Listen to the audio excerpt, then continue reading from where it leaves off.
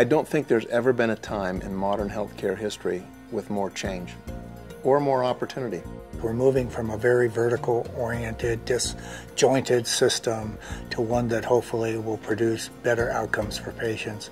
And that involves being more collaborative, coordinated, integrated. Western Governors University has brought together an A-list group of healthcare advisors from all different parts of the industry. Broadly speaking, it's being directed by people that have been seeking to integrate healthcare systems for their whole careers and taking their experience and insight and applying it into this program. This will help prepare people to move into the system to help men and women who are already practicing medicine and delivering health care to deliver it more effectively, more efficiently, and to achieve better outcomes. I think these programs are going to prepare the students to be capable individuals in whatever healthcare setting that they would choose to work with in the future.